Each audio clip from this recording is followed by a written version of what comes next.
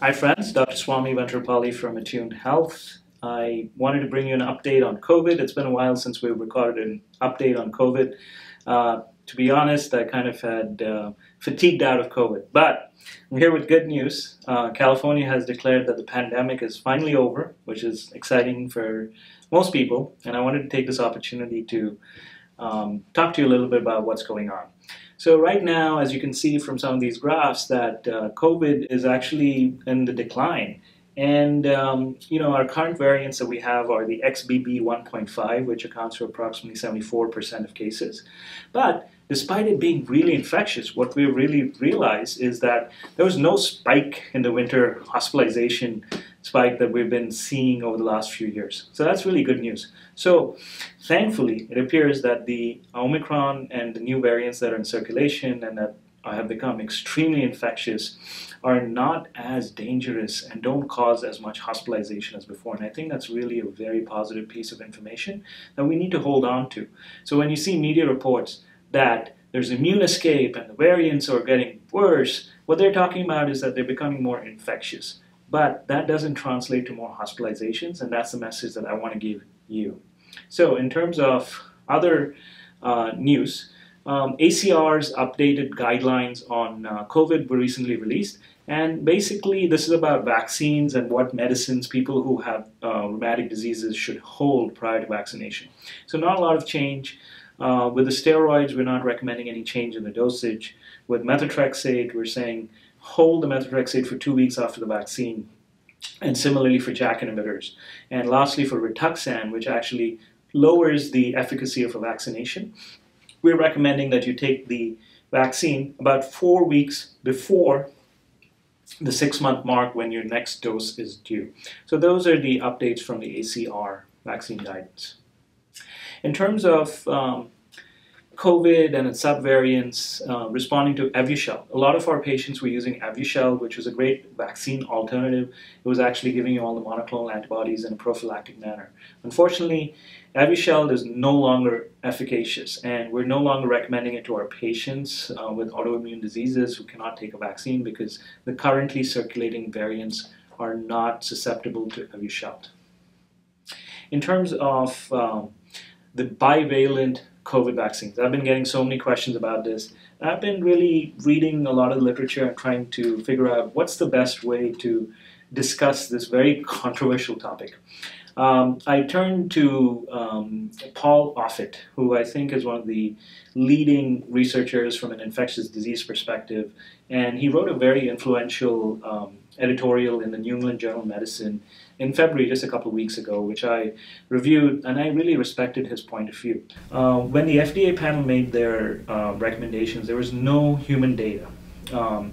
But since the FDA approved it, there have been 2 studies, one by David Ho and his group, and one by Dan Baruch and his group, which showed that the monovalent vaccines, the original vaccines, had a fair amount of neutralizing antibody titers, and doing a bivalent booster did not really elicit any superior immune response. And that's a really fascinating question that immunologists have really pondered about, right? We don't expect this because bivalent, 2 different subtypes, should give you better vaccine antibodies against the second variant. But that's not happening in real life, and that's where biology is so fascinating and immunology is so fascinating, because we can't really predict these things unless we try them in humans. And one of the theories as to why this might happen, and I'm not going to go into detail because it's kind of beyond the scope of a talk of this nature, but there's this concept known as imprinting.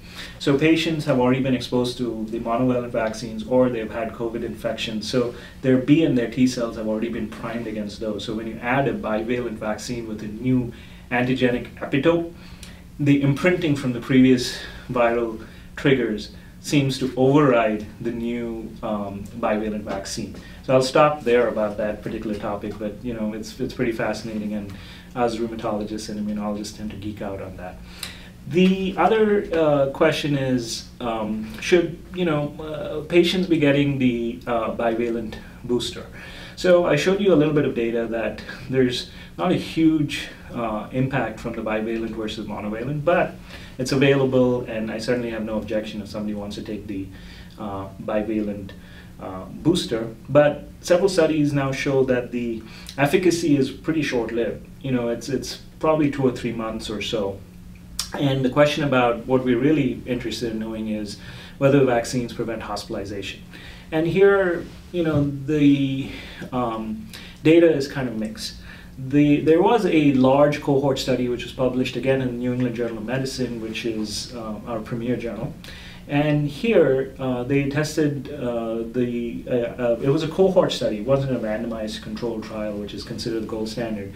And they tested whether or not people had less hospitalization after the bivalent boosters as opposed to having less hospitalization after the monovalent boosters came about. And they did some really complex mathematical modeling, and they had some beautiful graphs and things like that to show their interpretation was that the bivalent booster was about 58% effective against hospitalization compared to 25% reduction in hospitalization with the monovalent vaccine.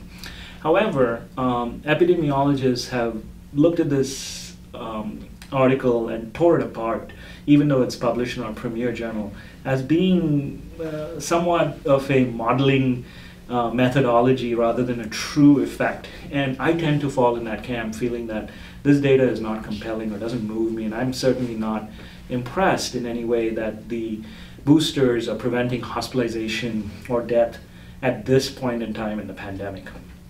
So in terms of should you get a bivalent booster, I don't have an objection to most of my patients getting it, but I do want to say that there's not a lot of data to support that you actually need it. And I base this on what's going on in the ground. The ground reality is that winter of 2022-23, we did not have a hospitalization spike at all. So that we're starting off at a good place. Now, what are my conclusions based on all this data? For the vast majority of patients, I think it's time to go and live your lives normally. Even California, which has had the most stringent restrictions, has now declared the pandemic ended. I think we need to take people seriously, the California government seriously, when they say, yes, it's pretty much, the pandemic is done, we're now in an endemic phase, we're going to have some variants, and so far, thankfully, it's looking like the new variants are pretty benign and not really causing a lot of havoc and hospitalization, which is a great thing.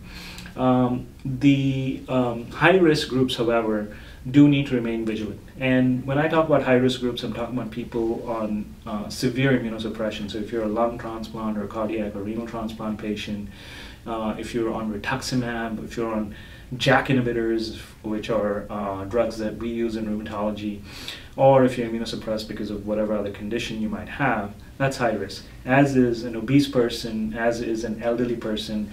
And elderly, the definition varies in literature, but I think anyone over 80 for sure, but perhaps somebody over 70, and then some authorities say even over 60, you need to be cautious.